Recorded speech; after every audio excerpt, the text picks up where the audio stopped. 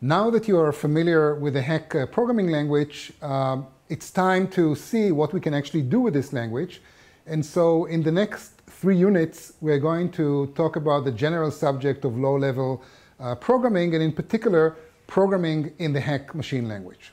Now, before we get started, I'd like to give you an overview of the 2 instructions that we have in the Hack language. So we have the A instruction, which is used to set the value of the A register to a particular value. And we have the C instruction, which is used to do 3 different things. We can compute a certain expression. We can store the value of this computation in some destination. And optionally, we can, based on the value of this computation, we can decide to jump and execute something which exists in a different region of the program. We can perform a go-to operation.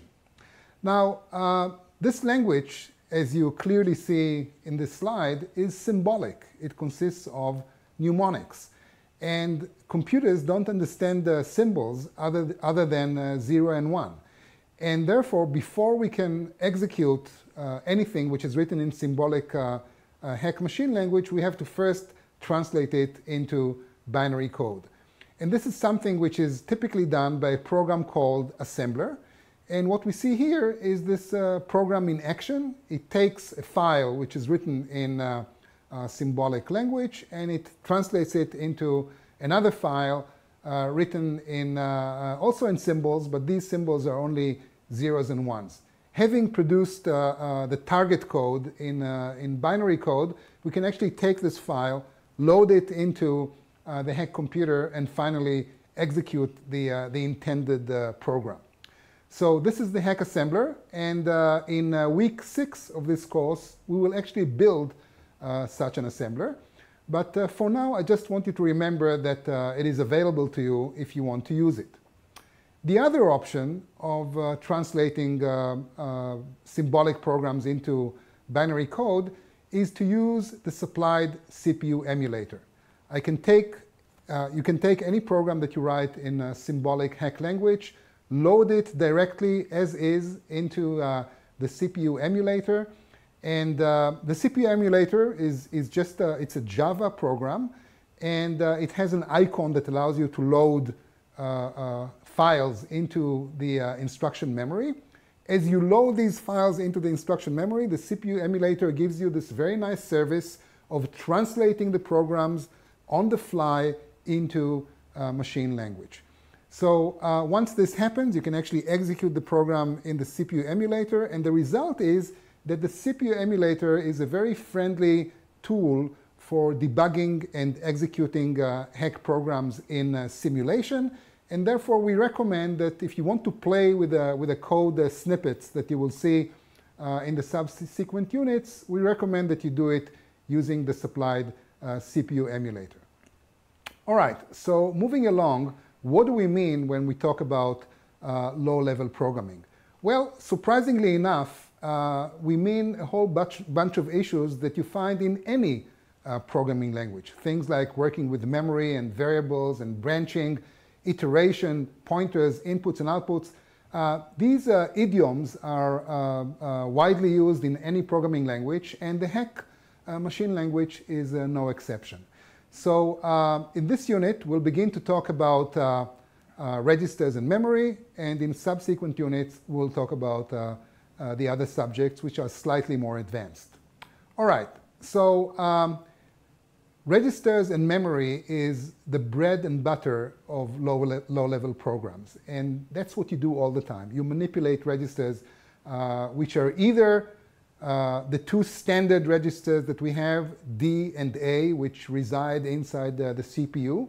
If you recall, the data register can hold a single 16-bit value.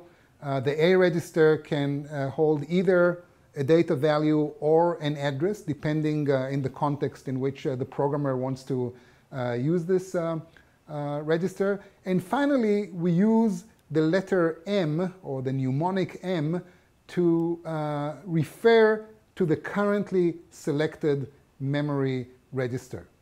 If you recall, the A register has this nice side effect that when you load it with a particular value, it ends up selecting one register from the RAM. This register in our language is called M. So we can then say something like M equals -1 or M equals 0 and so on and so forth. All right, so these are the registers of interest that we're going to manipulate, and here are some examples of what actually can be done with these registers. Let us assume that you want to store the number 10 in register D. Well, it turns out that there's no direct way to do it. If you look up the language documentation, there's no C instruction that lets you do something like that. So we have to do it indirectly. And what we do is we set the A register to 10, and then we say D equals A. Simple. Moving along, what about incrementing the value of D? Well, it turns out that this actually can be done directly in one instruction only, because once again, if you look up the documentation of the C instruction, you will see that you can tell the ALU to compute the value of D plus 1, and then you can take the result and store it in D. So effectively, we perform a D++ operation. What about setting D to the value of RAM 17? Well, whenever you want to access a particular memory register, you first have to address the memory. You have to select this register. So we preempt this operation with an @17, and now having selected the register of interest, we set D to the value of this register. Likewise, we can do the reverse operation. We can do RAM 17 equals D, and we do exactly the same, but in reverse. Moving along, what about setting RAM 17 to 10? Well, I can do this using a combination of what I did before. First of all, I acquire the constant 10 somehow, using these two instructions, and then I set RAM 17 to the value of D, which by now is 10. What about setting RAM 3 to RAM 5? Well, once again, we can do it using similar operations, and if you want, you can stop the video, take another look at this, at all these 5 code examples, and convince yourself that they do what they intend to do. All right, so let us take these memory manipulation operations and registers manipulations and put them in the context of an actual program. So here's a program which is designed to take two values which are stored in RAM 0 and RAM 1, add them up, and save the result in RAM 2. Now, why these particular 3 words, RAM 0, 1, and 2? Well, this is an arbitrary choice. We just decided that we'll use the first 2 words in the memory for input, so to speak, and the third memory word for the output of this program. So how do we do it? Well, you may have guessed, we use very similar operations to what we did before, and if we run this program, hopefully it will compute the sum of RAM 0 and RAM 1. Now, before we go on, I'd like to remind you that instructions in the hack language have implicit line numbers. You don't see them when you write the program, but these numbers kind of lurk in the background. And when you translate this program and load it into memory, there's some interesting observations that we have to make. First of all, white space is ignored. And the only instructions that get into play, so to speak, are the real instructions. The instructions that have line numbers in this example here. And in addition, it's important to remember that what we see here in the instruction memory is a symbolic view of this program. This program as such cannot execute on the computer because the computer cannot handle symbols other than 0 and 1. But if you played with our CPU emulator, you know that you can tell the emulator to show you the contents of the instruction memory in binary, and if you do it, you will see the program in this manifestation, and in this state, the program can actually execute on the computer. But typically, once again, it's much easier to think about the program, talk about it, and debug it when the program is written in symbolic form, and therefore we recommend that, when you try to understand what a program is doing, do it symbolically, and only when you're ready to run it, if you want, you can take a look at the binary code, but it's very difficult to decode what the binary code is doing anything. So we are fortunate to have all these symbols to make our programs more readable. All right, so with that in mind, I'd like to invoke the CPU emulator and give you a demo of how this program is actually executing. So the purpose of this demo is to illustrate how to write a little program in the heck symbolic language and then run it on the CPU emulator. So I have two windows opened up here. One is the CPU emulator in the foreground, and in the background I have a simple text editor that I can use to write my program. So let's write it.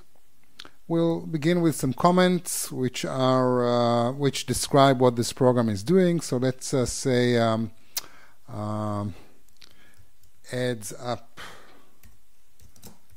two numbers, and let's give some usage advice to the person who is going to use this program. Put the values that you wish to add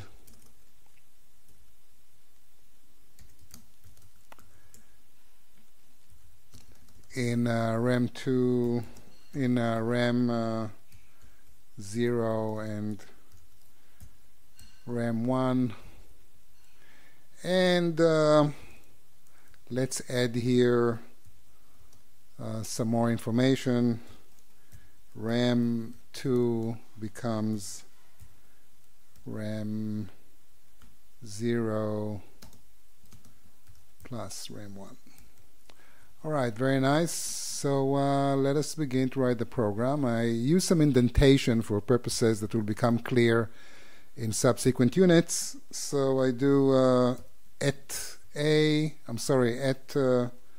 0 d equals m, at 1 d equals d plus m, and now we can put the result in 2,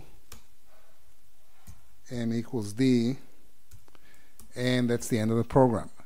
Let's save the program using something that you cannot see now because it's far away on the screen. So we want to save the program. We'll give it the most imaginative name, demo.asm.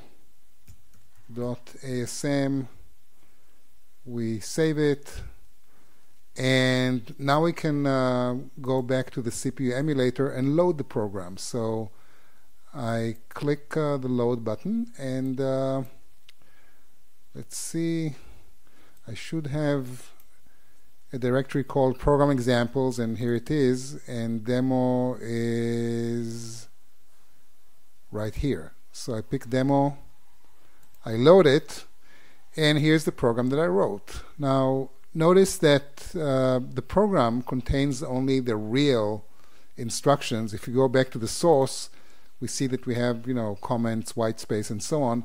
So when you load a program into the emulator, you get to see, or actually the only the only lines that get loaded, so to speak, are the real instructions. And as these instructions are being loaded into this GUI here, they're also being translated into machine language. And I can see that if I change the representation here to binary, and I see the program as it really is inside the ROM in binary code. But once again, it's much more convenient to see this program in in symbolic code.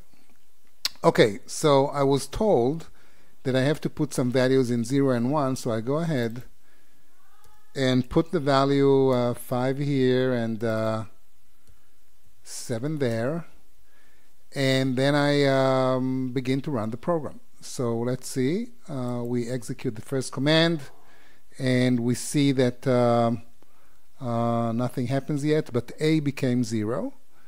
And then we do d equals m, and we see that the d register now contains 5, which is very nice indeed.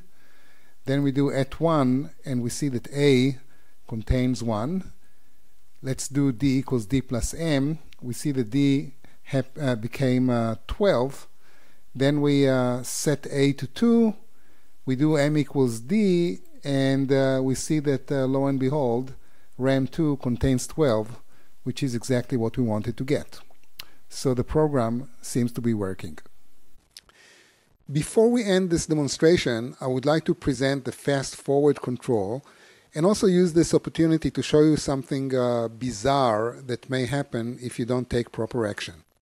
So I have loaded the same program into the simulator, and now I'm using different test values, 350 and -40, and then I will use the fast-forward control to run the program unattended, so to speak.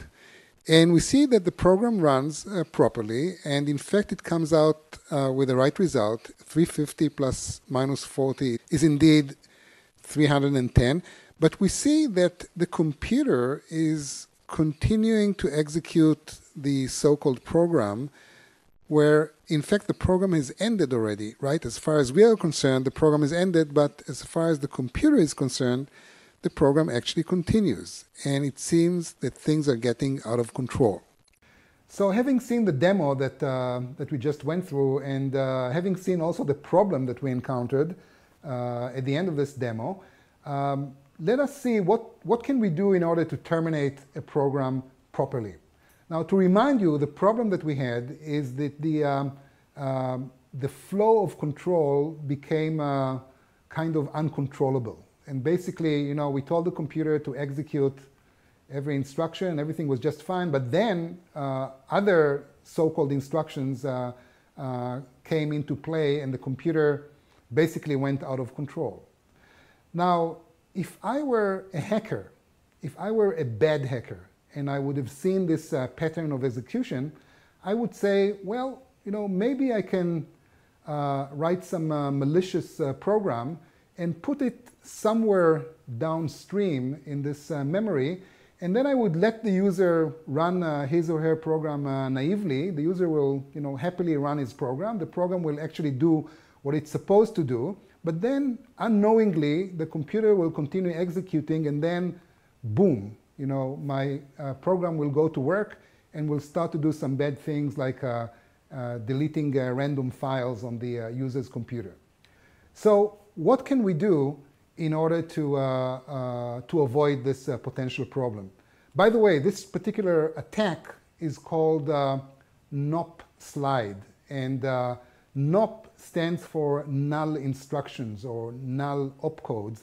And what we have here in instructions 6 onward are null instructions. And a bad hacker can use these instructions to slide the flow of control to an area of the memory that he controls, and then something bad can happen. What can we do to avert this problem? And in general, what can we do to terminate a program properly?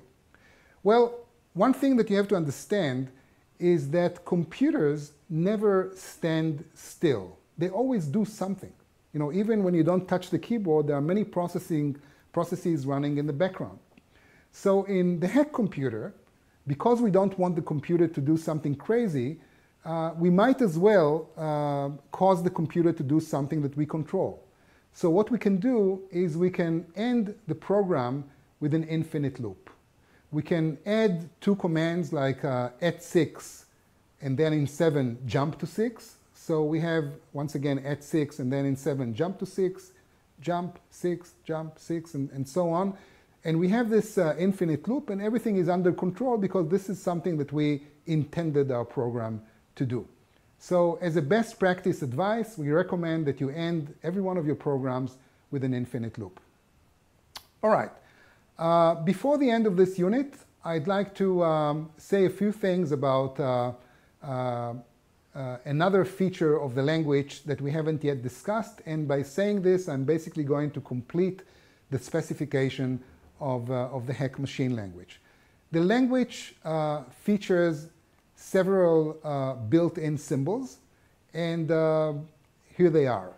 First of all, we have a set of 16 so-called virtual registers, or to say it more accurately, we have a set of 16 labels that we use as if they represented virtual registers. And these labels range from R0 to R15, and the contract is such that whenever the assembler or the translator sees a label like R3, it will replace it with the number 3.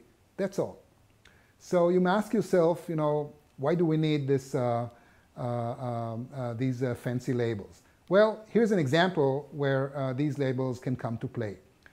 This is a very simple piece of code in which we set RAM 5 to 15. Now, let's read carefully what is going on here. In the first pair of instructions, we use the A register as a data register. We put the number 15 into A, and then we move it into D. In the second pair of instructions, we do something remarkably different. We use the @5 command to address the memory, to select memory register number 5. And then we do M equals D. So there's something, troubling about this code. First of all, we do two very different things, but we use exactly the same syntax, @number. That's one thing which is a little bit, I think, disconcerting. And the other thing which is somewhat troubling is that when you read a single A instruction, you have no idea what the programmer wanted to do until you see the next instruction. So how can we make this thing more readable?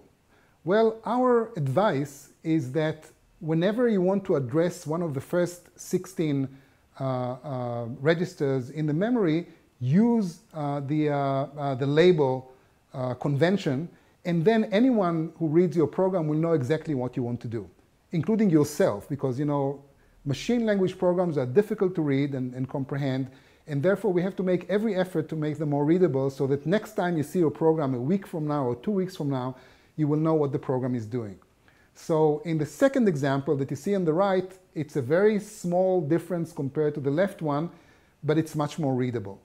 And also effectively, the program will do exactly the same thing, because once it will get translated, the R5 will change to 5, and then we are back to where we were before. So this is the motivation why we recommend to use these so-called virtual registers. There's one thing that you have to worry about, and this is the fact that, like many other programming languages, heck is case sensitive. And uppercase R5 is not the same as lowercase r5. And we recommend that you remember this, observation here, because if you forget it, it can cause all sorts of very exotic bugs. And in the future, if you have a program that has no syntax problems and you have no idea what this program is doing, there's a good chance that you misspelled one of your symbols. So keep this in the back of your mind when you run your own symbolic programs. What other symbols do you have in the language? Well, we also have screen and keyboard, which we discussed previously in one of the units. They stand for the base addresses of the screen and the keyboard memory maps. And we also have a set of 6 additional symbols that we don't really use in this course. So let me wrap up the symbols, the built-in or the predefined symbols in the hack language. We have 16 virtual registers. We have 2 symbols that stand for base addresses of input-output maps. And we have a set of 6 symbols which are used by people who want to write virtual machines and compilers for high-level languages that will operate on top of the hack platform. Now, this is something that we actually do in the second part of this course, called NAND to Tetris Part 2, but we won't use these 6 registers in the present course. All right, so this has been a brief overview of working with registers and memory, and in the next unit, we are going to talk about branching, variables, and iteration.